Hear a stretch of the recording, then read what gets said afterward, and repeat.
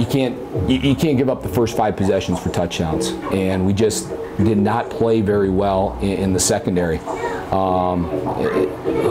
To be honest with you, with Duluth, you're more worried about them leaning on you and pushing you and running downhill. And for the most part, we came into the game and we said, listen, they're going to get in 12 and 11 personnel. They're going to pound the ball, and we got to play really well on the edge with the corners and let them lock up. And we just didn't play very well. We didn't make the plays that we needed there.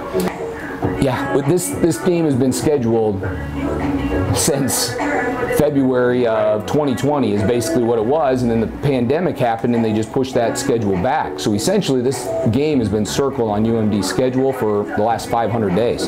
We're telling our kids, listen, guys, we knocked them out of the first postseason they haven't been in since 2007. So if you don't think they're coming up here for a fight, you better rethink what you're doing here. This is what I told them. I told them 2 things. I told them I was proud of the way they came out and played, but we're moving on from moral victories in this football program. And I know that's a harsh thing to say, but we've got to start learning how to win.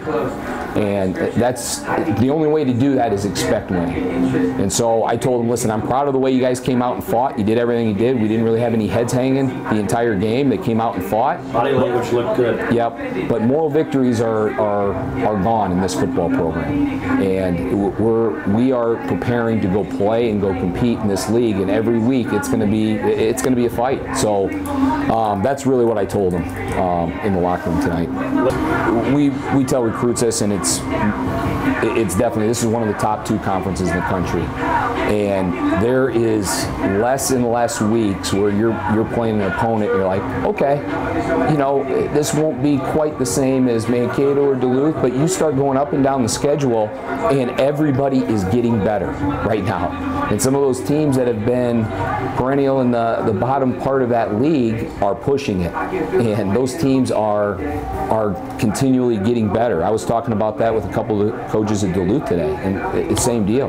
We just feel like everybody in the league is elevating and trying to go catch those teams at the top.